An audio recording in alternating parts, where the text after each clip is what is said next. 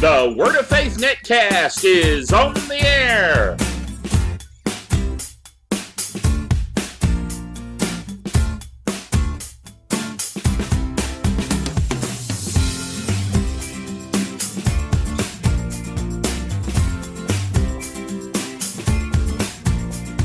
Well, praise the Lord. This is Dr. Bill Bailey, and this is the Word of Faith Netcast. I'm glad you could join us once again this week as we continue with our message on You Gotta Get Out of the Boat.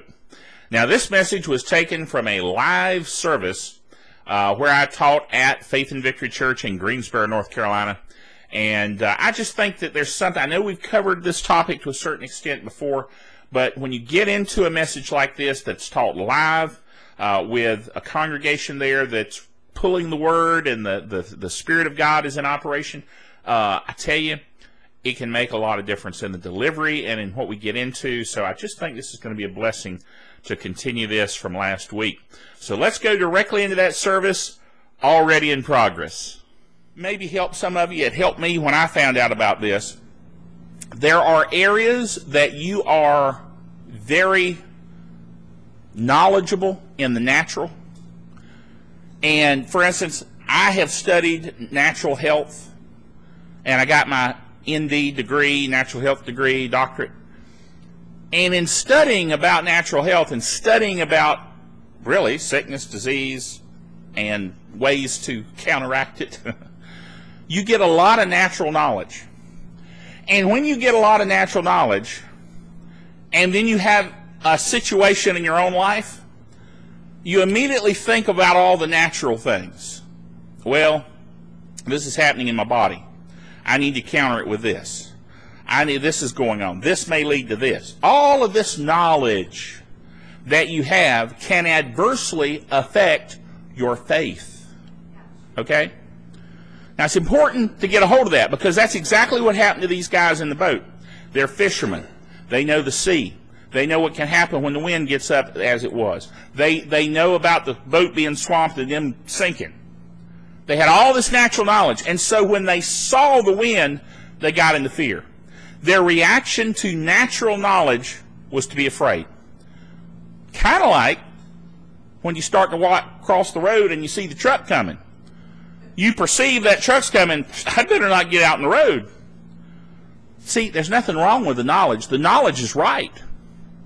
The knowledge is correct. That truck could hit you and kill you. That's no reason to be afraid of the truck. It's a reason to respect the truck. I respect that truck, and it's right to go down the road and me not get in front of it. So, I use my natural knowledge to my benefit. But if I'm in a situation where I'm operating on a higher law, I'm operating in faith, and that natural knowledge begins to come against my faith and come against where I'm at spiritually, I need to turn from that fear, turn from that knowledge in the sense of letting it stop the operation of my faith. It doesn't mean I throw the knowledge out the window. It doesn't mean I just ignore the truck.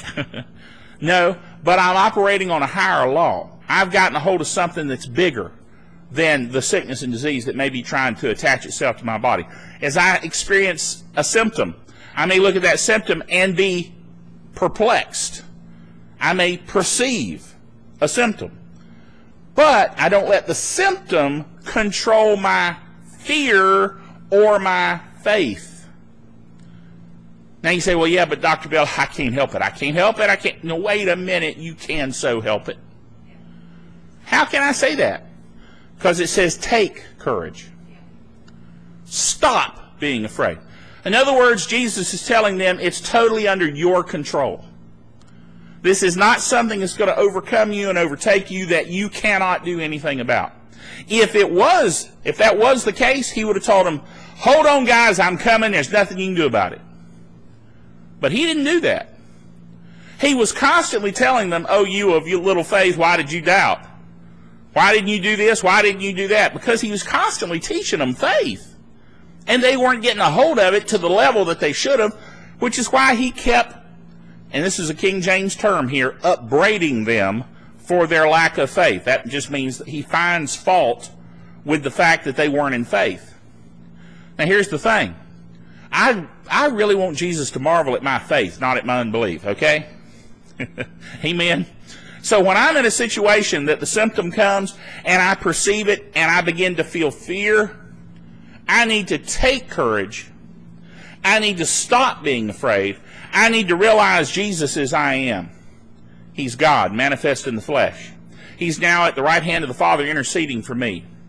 He is making it possible for me to do what he's told us we can do, which is take a stand in faith, confess the Word of God, believe that by his stripes we were healed, receive our manifestation of our healing, because actually we are the healed. You know, it's not a matter of us getting healed. It's a matter of us receiving the manifestation of the healing that's already ours because we're the healed. So that's what we got to do. We got to take courage. Aggressively, actively take it. We've got to stop being afraid. If you find yourself in fear, and fear can manifest itself not in terror, not in, oh my goodness, you know, that kind of quaking fear. Fear can manifest itself in simply a concern, anxiety. There's levels of fear, just like there's levels of faith. There's levels of fear. And fear is never to be tolerated. Did you get that? Yeah, but Dr. Bill, a little fear is a good thing. No. There is no case that fear is a good thing. When people say fear is a good thing, what they mean is the respect of the truck is a good thing. I can have respect for that truck without being afraid of it. Matter of fact, if I was truly afraid of it, I just wouldn't go near a truck, which means I'd never drive. You know? I'm not afraid of the truck. I am aware that that truck could do damage if it's doing 60 miles an hour and I step in front of it. That's simply an awareness. That's not fear. That's knowledge that I can use to my benefit. But it doesn't mean I have to be in fear. Same thing is true. Let's say that your child develops symptoms and becomes extremely sick. What comes upon you? Fear. Oh my goodness, what am I going to do? My child, you know, the fear comes upon you. But what do you do with it? You take courage. You seize upon courage. You stop being afraid. You arrest that in your life and in your heart and in your spirit. And you say, no, I am not moved by these symptoms. I am not moved by the sickness and disease that I see in manifestation. I am moved only by the Word of God. Whose report am I going to believe? I'm going to believe the report of the Lord. And the report of the Lord is that He is the healed of the Lord. Therefore, I stand in faith. I will not be afraid. And then you'll notice people will start criticizing you because you're not in fear. What's the matter with you? Your child is... See, they get all bent out of shape because you're the one standing there going, everything's going to be fine. We're all right. Don't worry about it. And they're like, well, what's the matter with you? I'll tell you what's the matter with me. I'm believing the Word. There's nothing the matter with me. And you can go do what you want to do. Your unbelief will not make the Word of God of none effect in my life. See? And if you let people around you drag you down, see, the disciples are still in the boat screaming, help! If Peter had been listening to them, he wouldn't have gotten out of the boat. See what I'm saying? If your family is saying, oh my goodness, what are you going to do? And constantly, you know, how are you going to meet this bill? And you lost your job. And you're standing there going, that's all right. God supplies all my need according to His riches and glory by Christ Jesus. Hallelujah. I'm a tither and a giver. My needs are met. And they're like, oh, the boy's done lost his mind. What in the world? Amen. And what are they doing? They're dragging you down. Trying to. Now, their love and concern is motivating them to tell you all these things. Little do they know, they're fighting against you. Don't let those left in the boat keep you from getting out of the boat. Amen? They still in the boat. They getting wet. The storm is affecting them adversely. But you're out there walking on the water. Now here's the thing about Peter. Bless his heart. He got disturbed because of the natural circumstances he saw. But now let me ask you a question. And if Peter had been thinking straight, he'd have thought of this too. How often have I walked on the water when it was calm? I've never done this before. You telling me I can only walk on water when it's calm? Doesn't seem to be bothering Jesus. Look at him coming over the water with all those waves. You know, and he wasn't stumbling either. He's walking very strongly and calmly on the water. I mean, as far as Peter knew, that's how you walk on water, is when it's, you know, when it's boisterous. He never see anybody walk on water. All experience he had was Jesus doing this. But he saw, he perceived a problem. Now, very often that's exactly where you are. You perceive a problem. And really, there's not a problem. Why? Because you're on a higher level. You've made some commitments. You stood in faith. And if you'll just stand there and not be affected by what you're seeing, you're going to come out on the other side and you're going to be fine. He could have walked all the way to the other side of the sea if he had to.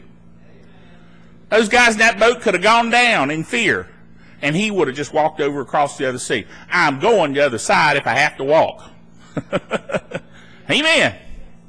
But he was moved by what he saw. And that's exactly where we find ourselves a lot of times, sadly. We'll get into faith. We're really operating in faith. We're really even beginning to see results potentially. But then there'll be a setback. There'll be some physical symptom. There'll be some report. You know, we'll get a bill in the mail, and we open it up, and we look at it, and we go, oh, and it comes on us. And it's an opportunity to fail. Pass it on by. Take courage.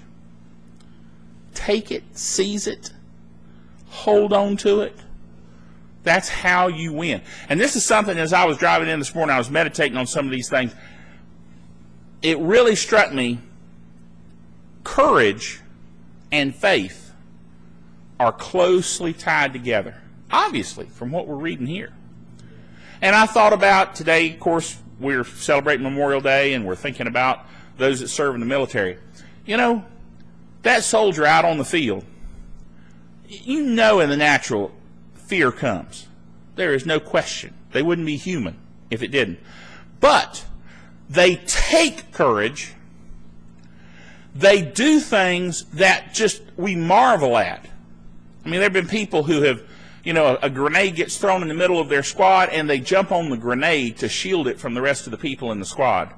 Give their lives for their fellow soldiers there.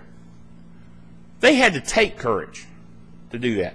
That was a courageous move, and they were heroes in doing so. Well, it's the same thing in faith. The difference is we don't have to give ourselves sacrificially. Jesus has already given himself sacrificially. We are not conquerors. We're more than conquerors because he's already done the sacrifice. He's already jumped on the grenade. All we got to do is enforce the victory. Take the courage. Stand in what he's given us. And now we're more than conquerors because we're standing there receiving benefit of everything Jesus has done for us. What's he done for us? He bore our sicknesses. He carried our diseases. By his stripes we were, past tense, healed. Supernatural protection is ours. Look at Psalm 91. I mean, praise the Lord. All of these things are available to us if we just enforce our rights and privileges as believers. Amen? So you got to get out of the boat. You got to take a step. And notice getting out of the boat, you know, I think about Peter in that moment. he gets out of the boat and steps on the water. Don't you know that in that moment that he stepped on the water, he literally had to take courage? He had to lay hold on that. He thought Jesus said, come, and bless God, I am coming. I am going to walk on this water. And he did. But that moment that he stepped, that's the moment of truth. And that's where a lot of us are at today. We see a situation, we see a problem or whatever, you know, I don't know, maybe even salvation of a family member, something like that. And we go, Lord, oh, man, you got an opportunity. You can get out of the boat. You can take a step. Take a step in faith. And when you do, you're going to find it's solid. And how can it be solid? It's water. But it's solid. You can walk on the water. How? By faith. By faith. You are no longer in fear. You're in faith. If you see circumstances around you beginning to say that you are failing, say, no, I take courage. No, I stop being afraid. I, by decision, refuse to be afraid. What the Scripture says is that we take thoughts captive and bring them captive under the authority of the Lord Jesus Christ. Amen? I'm kind of paraphrasing. But essentially that's what it says. I believe it's 1 Corinthians chapter 10. Let me go over there and see if that is not the Scripture that I am thinking of. It's either 1 Corinthians or 2 Corinthians.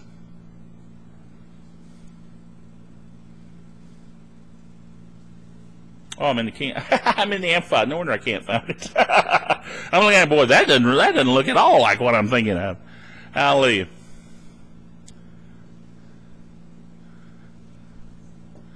All right, let's look at 2 Corinthians chapter 10 then. Here we go. 2 Corinthians chapter 10. And let's go to verse 4. For the weapons of our warfare are not carnal, that is physical, but they are mighty through God to the pulling down of strongholds, casting down imaginations, and every high thing that exalts itself against the knowledge of God, and bring into captivity. This is what I was thinking of. Bringing into captivity every thought to the obedience of Christ. Every thought to the obedience of Christ. So if a thought comes that is contrary to what I'm believing and standing on, I need to take that thought captive. I need to stop the fear. I need to take the courage. I need to take this thought captive. Again, see, it's aggressive. Taking a thought captive is not a passive thing, it's an aggressive thing. Take that thought captive. Now, one time as I was studying this particular scripture and preparing for a Bible study, the Lord supernaturally revealed something to me that has just been a blessing to me in understanding the scripture in a deeper way. And that is this. He said, read. It's funny how the Lord does things. He has a sense of humor. Okay? I'm reading this, I'm studying this, I'm getting into the Greek and all the things I normally do. And he says, read that scripture backwards. I went, what? He said, read it backwards. I said, what do you mean? He said, just do what I'm telling you to do. Okay. So here's what he showed me. Bring the thought captive, cast down the imagination, pull down the stronghold. In other words, it's in reverse order in terms of strength. The thought is where Satan starts. Then it becomes an imagination.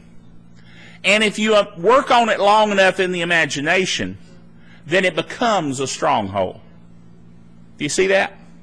So that's why he said read it backwards. Because you need to start with the thoughts. Okay? Take those captive. Then you need to work on those imaginations, casting those down. Again, aggressively, casting them down. And then pull down the stronghold. Now, the stronghold in the Greek is a fortified castle of arguments. If you study it out in the Strongs, you'll find out that that word stronghold means a fortified castle of arguments. In other words, you have built into your mind a structured system of arguments against whatever it is that you really ought to be doing. See, That's really what doubt, fear, and unbelief will do to you, is build a system in your mind. Satan wants to get in there and build into your mind that you can't do it, you'll never do it, you're a failure, you're always going to be a failure. You and your father before him was a failure, and that's just the way it is. That is a fortified castle of arguments.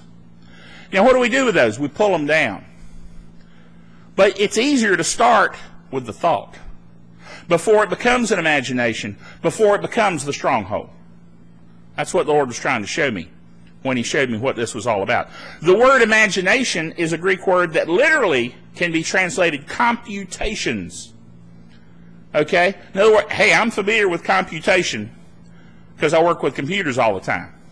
If I plug the program into the computer, it'll chug away on that thing and it will compute. Well, that's what imaginations are.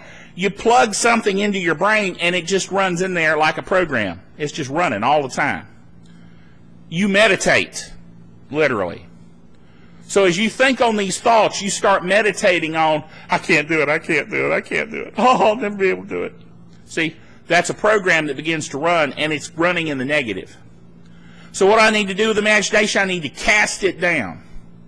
See, again, aggressive. Now what about thought? Bring into captivity every thought. See, thoughts that come that are not in obedience to Christ, you can tell which ones those are. Those are the ones that tell you you'll never make it. Those are the ones that tell you that symptom of sickness and disease, that's going to kill you. You got to bring that thought captive to the obedience of Christ. Now, Brother Hagin said many years ago, and I love this, he said, there's nothing you can do about the birds that fly over your head, but you can stop them from building a nest in your hair. Satan's going to run a thought by you. That's the way he does things. He knows what you should know, that the battlefield for you is in the mental realm. You are a spirit. Your spirit's right with God. Your spirit's full of the Holy Ghost if you're a spirit-filled believer, praise God. Amen. But your mind has to be renewed. Your mind doesn't instantly become right with God. Now, your spirit did. When you got born again, your spirit's right with God. Hallelujah. But your mind is still a battlefield. Your mind is where thoughts will come. Now, you can put thoughts in your mind, too. It's your mind. Amen. You can make a decision. I'm going to think only on... That's why God said, think on good things. Don't think on the bad things. Think on the good things. And oh, by the way, the Word of God is good and pure. He reminded us that. Amen. So, think on the good things. And then when these negative thoughts come, when the bird flies over your head, just let them go on by. Don't let them build the nest in your hair. Okay? Now, building the nest in your hair is when they get there and you start meditating on them. Oh, I can't do it. I can't make it. Oh, that symptom of sickness and disease, it hurts so much. You start meditating on it. And that's when it becomes an imagination. And then if left there long enough as an imagination, it will become a stronghold. And you will be defeated by that stronghold if you do not pull it down. But praise God, the first part of this verse, the weapons of our warfare are not physical, but they are mighty through God to even having the ability to pull down those strongholds. So the weapons of our warfare are not physical weapons. They're not swords and knives and guns. Those wouldn't do any good against the devil anyway, because he's not physical. But the weapons we have, the sword of the Spirit, the shield of faith, those are spiritual weapons that will accomplish things when it comes to operating in faith. Now, I didn't even get into the scripture this morning because I didn't figure we'd get here. Praise the Lord. I'm glad we did. But I wanted you to see that's what the Lord told me, is to go in reverse. Very rarely have I ever had him tell me, read that scripture in reverse. But in this case, it really did bring something out to me. Amen. I saw the process. See, I'm one of those guys, I guess it's being a teacher. I don't know what it is, but I want to see the process. I want to see step A leading to step B, leading to step C. It's just kind of my nature. And so when I see it that way, I start getting revelation. Oh, wait a minute. I can stop the thought. It's easier to pull down the thought. It's like it's easier to pull down a little sapling of a tree, a little twig sticking out of the ground. I can pull that out of the ground. It doesn't have much of a root system. But if I go over to a big old pine tree and try to pull that out of the ground. I've seen bulldozers push against just a plain old pine tree. You know, pine trees are not that stout, really. But big old bulldozer pushing against pine tree, hardly able to move it. But you take a little old twig and you pop it out of the ground, there's nothing to it. Same thing with a thought. Same thing with then the imagination and the stronghold. Get it while it's small. Be aggressive now when those things start. Amen? Amen. Well, did you get anything out of this today? I know I sure did. I love getting into the Word like this and seeing these things develop, and I love to see the interaction of Scripture. I love to see it when things begin to pull together, when we start seeing things. I tell you what, when I read that in the Amplified where it says, I am. See, we read it to King James and it says, you know, what is it? How does King James say it? It is I. Yeah, it is I, be not afraid. Well, you know, that's good. Okay. Jesus says it is I. Well, that's nice. But the power of him saying, I am. Whoo, man, I tell you, that just got all over me. I'm reading the Word and I'm going, wow. See, and that's how it affected them too. That's why he did it that way. Take courage. I am. Be not afraid. It was a command. It was a get their attention kind of deal. Amen? Praise the Lord. Well, let's pray and then we'll be dismissed. Father God, we thank you for this word today. We thank you for the anointing of the Holy Spirit to bring it to our hearts. And Father, we just believe that it will reside there. We can meditate on these things and it will be a blessing and a help to us in how we live and move, how we operate, how we move in faith. We thank you, Father, for your word literally being the power source of our faith, Father God. And we thank you that you're instructing us and showing us what to do and how to live day in and day out. We thank you for this time that's been set aside to honor those, Father, that serve in the military. We just thank you for their safety, those that are serving in active duty right now. We thank you, Father, that they see themselves as they are protectors of our freedoms. And we thank you for their service, Father. And we just pray blessings and favor and security and safety around them supernaturally. And we thank you for it in Jesus' name. Amen. Amen. All right, well, let's stand up, turn and look at somebody and say, take courage, and you're dismissed. Hallelujah. So, Lord, we're out of time. I'm going to have to stop right here. I tell you what, I enjoyed being able to teach this at Faith and Victory Church, and I trust you enjoyed me bringing it to you by way of the video through the Netcast. And I tell you what, praise God, it is good to operate in the Word of God. Amen? Praise the Lord. Well, let me share with you that you can write us here at Word of Faith Ministries. Our address, Word of Faith Ministries, P.O. Box 5213, 5213, High Point, North Carolina. Our zip code 27262. And, of course, you can always write me at my email address, much faster to reach me. My email address, Dr. Bill, D-R-B-I-L-L, at WOFM.org. Now, catch us on Word of Faith Radio, WOFR.org. We're on Monday through Friday, 11:30 a.m. in the morning, Eastern Time, on Word of Faith Radio. And, of course, our Netcast here, which is also carried on Word of Faith Radio, the audio portion, Sunday mornings at 9:30, right after Kenneth Copeland's program at 9:30. Now, that's Eastern Time again. Join us again next time. Remember, until then, to fulfill the Word of God.